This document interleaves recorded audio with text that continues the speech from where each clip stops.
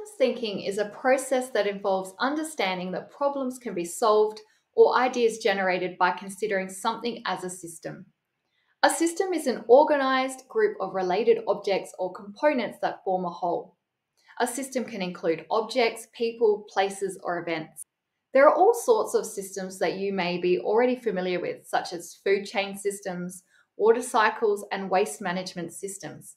Let's consider a simple system. A banana, a laptop, a makey-makey keyboard, and some cables, as well as a person, are just individual objects. This is not a system. But when these individual objects are combined and connected, they form a system. Each component in the system is linked in some way and influences other components. Without one part, the system does not work. For example, if we're missing a cable, then the system is not complete. My interaction with the system also influences the output. Systems thinking is about looking at the system as a whole rather than separate parts. It's about seeing the bigger picture. It's about understanding that problems cannot be simply solved through a linear process and that there are a number of variables to consider when solving problems or creating solutions. With systems thinking, one considers all of the interrelated components within a system and their relationships and interactions. By looking at patterns and trends in a system, systems thinking can help you understand the relationships and what they're doing within the wider world. This thinking skill can help you understand a situation or context to find even better solutions. Systems vary in complexity. They might be quite simple or be very complex.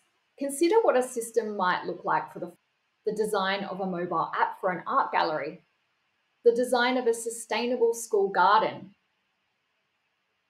a virtual reality game.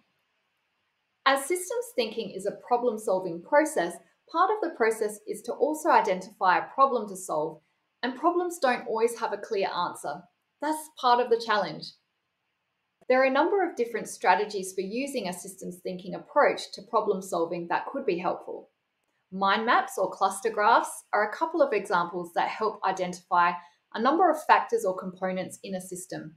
For example, this strategy could help with exploring human impact issues on a local park or to identify opportunities around tackling school safety. Changes over time graphs track a quantity of some form over time. It might be used to track emotions over a week or to explore if technology has gotten cheaper or more expensive over time.